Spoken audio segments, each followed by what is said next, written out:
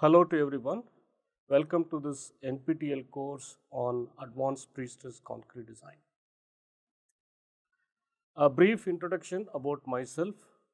I am currently working as a professor in the Department of Civil Engineering at IIT Hyderabad, and I joined IIT Hyderabad before 13 years in the year 2012. And before joining IIT Hyderabad, I also worked as a design engineer at Structural Group. They are based out from Baltimore. I worked there for about 2.5 years. Before that, I completed my PhD from Missouri University of Science and Technology. My research interests include understanding the behavior of reinforced and prestressed concrete behavior. And we also do a lot of work on precast systems, particularly making it lightweight, suiting to the needs of affordable housing. And I also do a lot of work on repair and rehabilitation of structures using advanced composite materials. So I have about 16 years of research and teaching experience at this point of time, and 12 students have graduated under my guidance, and our research group has published more than 100 research papers. I am also currently serving as associate editor in the American Society of Civil Engineering Bridge Engineering Journal, and also on the editorial board of ASC Journal of Composites for Construction. Well, so coming to the objectives of this course, as you know, this is a very important course which is going to focus on the fundamental behavioral aspects as well as design aspects of prestressed concrete. And the goal would be to understand the behavior of prestressed concrete under axial, flexure, shear and torsion loads.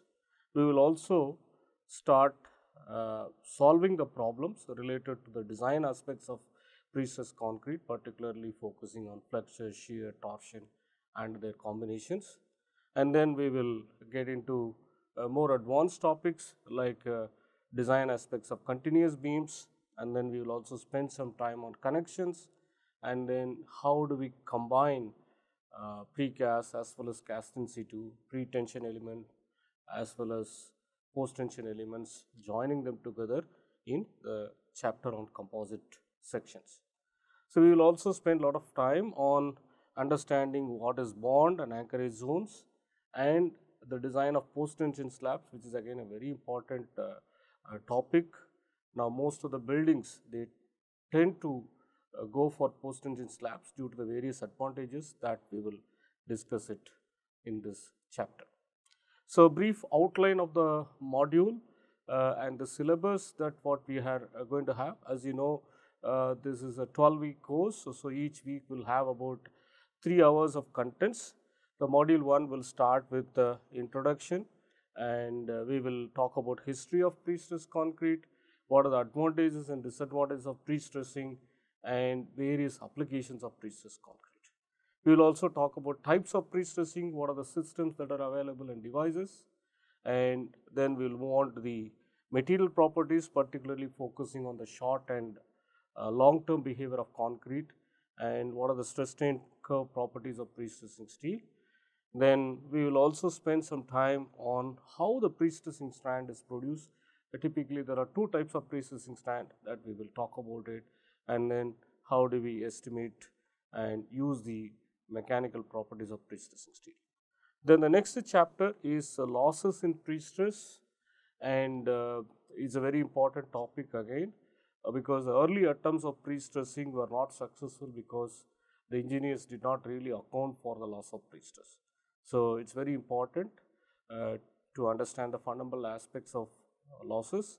We will spend some time on what is immediate loss, what are time dependent loss. So immediate losses include elastic shortening, anchorage slip, and then also we have friction losses. So we will spend some time on that. Then we will move on to the time dependent losses that will be focusing on relaxation of steel, and then shrinkage, and then creep. We will also talk about what are the various code provisions, how the code provisions actually account for losses in the module 2.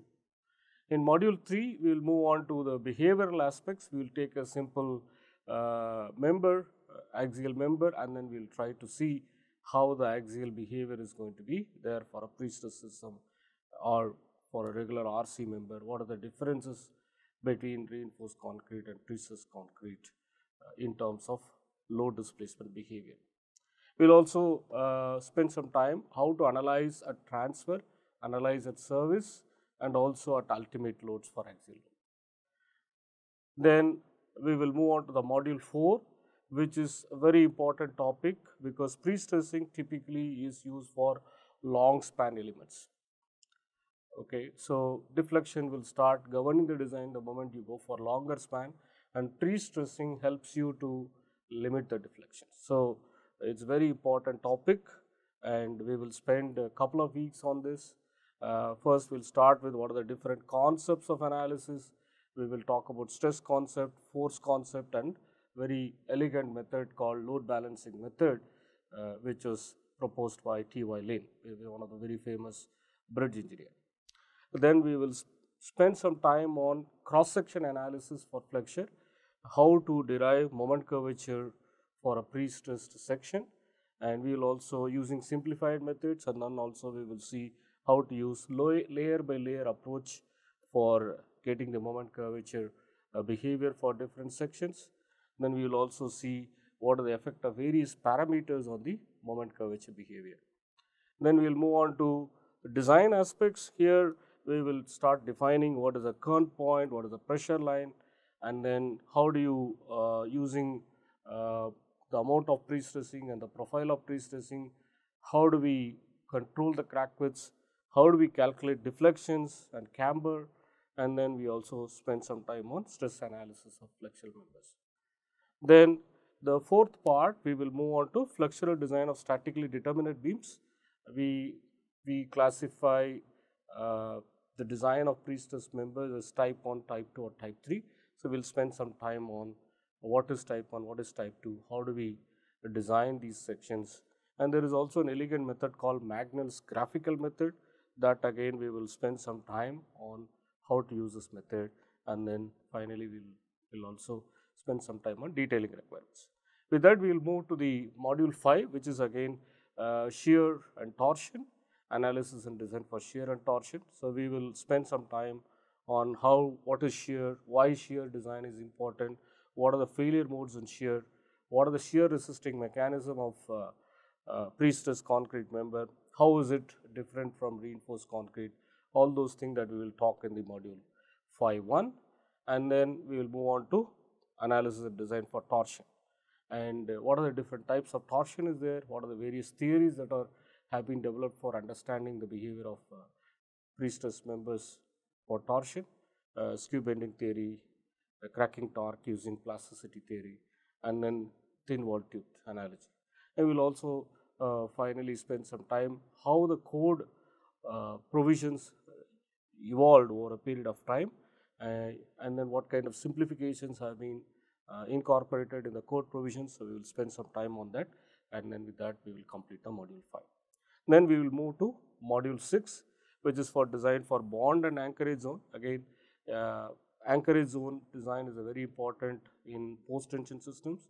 We are going to lock in a huge amount of compression force in the anchorage zone, so we have to design them carefully, otherwise you may accidentally damage the end zones. So how to design those things also we will talk about it in the part 1 of module 6. In part 2, we are going to spend what is transfer of pre-stress and pre-tension members, what is transfer length, why is it important, all those things that we will talk about. In part 3 of module 6, we are going to spend time on design of pre-stress for bond and bearing.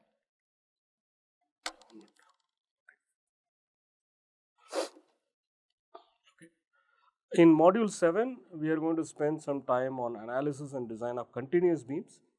Particularly, we will see what is statically indeterminate system, particularly continuous beams, and what are the advantages of going for continuous members, and what are the disadvantages of continuity in pre-stressing, and for continuous system, how to determine the good cable profile, and then we will also take an example and then design a continuous beam, and then how to come up with a profile and the amount of pre-stressing. Then we will also spend some time on linear transformation and concordancy of cable profile. It's a very important concept that you should be aware to reduce the secondary moment or eliminate the secondary moments in continuous beams. We will talk about that. Module 8 will focus on composite construction. Again, composite construction can be made with precast as well as cast in situ elements. We can combine them using pre-stressing. What are the different types of composite constructions available? We'll talk about that. And then how to analyze for stresses, and then how to estimate the flexure and shear strength of composite section also. We will spend some time on this part 2 of module 8. Then we will take an example and then see how to analyze and design a composite section, the third part of the module 8. Then we will move on to module 9, which are basically connections. Again, how do we design the connections in a composite member? We also have special elements which are dapped end beam connections, how to do that. And then we also have disturbed regions. Typically precast pre-stressed elements are supported on certain elements which will be undergoing, they will not really follow the Bernoulli's bending theory. They are called as disturbed regions, and they, because of the heavy point load that will be coming, so that are typically analyzed using strut and tie models. So we will spend some time on how to design these kind of regions. And then we will also take an example problem, how to connect these precast pre-stressed members, what kind of precautions that you should take in design, that we will spend some time. With that, we will move on to another important topic, which is post-tension slabs. So it doesn't matter what kind of slab, the structural system that you go for, either it is reinforced concrete or steel or timber. Typically nowadays there is a tendency to use post-tension slab for most of the buildings, right, because of the various advantages. So we will talk about what is a post-tension slab, how it is actually designed and executed in the site, and then we will talk about analysis and design considerations, and what are the factors that are going to influence the thickness of the slab, and again corrosion protection, what kind of precautions you need to take for corrosion protections, and using load balancing concept, how do you quickly come up with the amount of pre-stressing and the profile, all those things that we will talk about it in the module 1. Then we will move on to equivalent frame method, which is a very, again, very widely used approach for designing a post-tension slab system. The slabs are idealized as a frame, and then you design the equivalent frame. Then we will get into how to estimate at ultimate the flexural capacity of the slabs, and then how to do the shear design of slabs. Post-tension slabs are prone to two-way shear or punching shear failures. So that again, how to design for punching shear, we will spend some time, and then we will also see how to calculate the deflections of the slabs, and then one example we will go through on step by step how to design a post-tension flat plate. And then the last part of the module, we want to focus a little bit on modeling aspects of post-tension slab, because design engineers now, they are commonly using some commercial software packages. So what kind of methods that or simplifications you can use in your modeling, so we will spend some time on that. Finally, we want to end the course by highlighting various applications of pre-stressing in infrastructure. So we are planning to invite some industry experts, and then they will be talking about what are the applications of post-tensioning in bridges and applications of post-tensioning in buildings, and then PT is also used extensively for structural strengthening. So we will spend some time on how to use post-tensioning concepts for structural strengthening. So, and you all know that exam is optional for those who have registered. You need to pay a fee of 1,000 rupees, and the date and time of exams tentatively fixed in the month of October. I think you will get notification, and you will have 2 sessions. I think you can choose one of the session, and then you can write the exam. And the criteria to get the certificate, as you all know, that each week we will give an assignment, and you are supposed to score well in that, and average of about best 8 assignments out of 12 will be taken for evaluation, and the weightage for that assignments is about 25%, and in the final exam, we will be for 100 marks, and 75% of the weightage will be taken from the exam score. The final score will be average assignment score plus exam score. So you can see that you will be eligible for a certificate only if your average assignment score is more than 10 out of 25, and the exam score should be at least 30 out of 75. So, and then also even if your score is more than 40, the combined score, if you don't meet these two criteria, that is average assignment score should be more than 10 out of 25 and the exam score should be more than 30 out of 75, then only you will get the certificate. Well, these are the textbooks. Again, we will talk about that in the introduction part. The Krishnaraju is again a very good book on Prestressed concrete design, especially for Indians, for students in India. I think this is a very good reference. And we also have book by Professor N. Rajagopalan, which is also quite a useful book that you can use for reading. And a lot of my material would also come from Professor Collins and Mitchell's very classic book on Prestressed concrete structures. And we have also, for this course, we have taken a lot of material from Edward Narby, which we duly acknowledge. And we also have some conceptual examples have been taken from Nielsen, and they have been slightly modified to showcase various topics that we have discussed in the previous slides. Well, these are the codes. Because it's a design course, you have to follow the provisions that are in the code. So currently, the code that it is in vogue is IS 1343/2012. And you all know that IS 456 draft version has been recently circulated, but it has not come into effect yet. And that IS 456 now is going to combine both the reinforced concrete and prestressed concrete. But when I went through it, the most of the provisions that are there or the fundamental principles are one and the same. There may be some minor changes in the equations and so on that I think we'll talk about it when we get into the design aspects. And for the loads, we will again, you all know that we will be using IS 875. It has 5 parts. And then for taking the design loads, we will be actually using IS 875. And these are some of the special publications we will be using for understanding the detailing aspects as well as about the concrete material aspects. Well, again, we have said pre-stressing is used both in buildings and bridges. And bridges, again, you have road bridges and railway bridges. For road bridges, we use typically IRC 112.